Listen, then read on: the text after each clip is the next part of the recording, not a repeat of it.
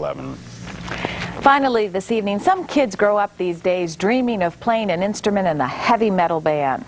Tonight, Bill Freeman shows us a man from Granville who grew up to play an instrument that you could call light metal. It's spoons. Bill even tries his hands at them to see if the spoons fit.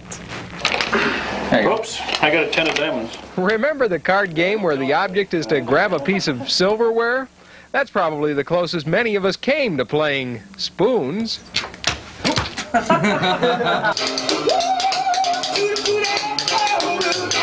For 15 years, Jimmy Cruz has played a different kind of spoons. And when you ask him why, you don't have to worry about him speaking with a forked tongue. I love entertaining. I love making people happy.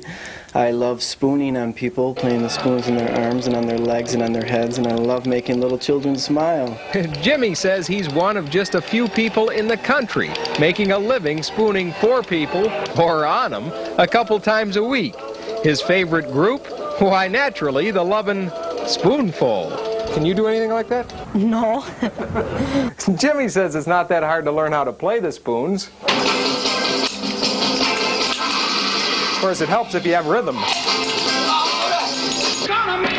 According to Jimmy, he was the first American spoon player to perform in the Soviet Union back in '86. And while he may not be raking in the money yet, who knows? Someday people could be more than happy to fork it over.